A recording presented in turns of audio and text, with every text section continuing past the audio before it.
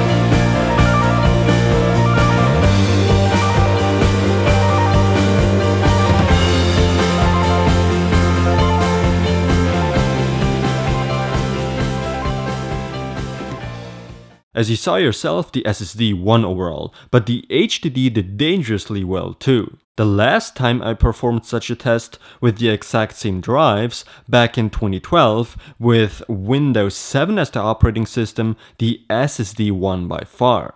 This time, however, with Windows 8.1, we see a dramatic improvement in speed for traditional mechanical HDDs. In some aspects, an HDD can be just as good or even faster in Windows 8.1 than an SSD. But still, I'd say the SSD still is the winner, but it's not really about winning here. It's how you combine these two different drives in order to get the best overall performance for daily tasks.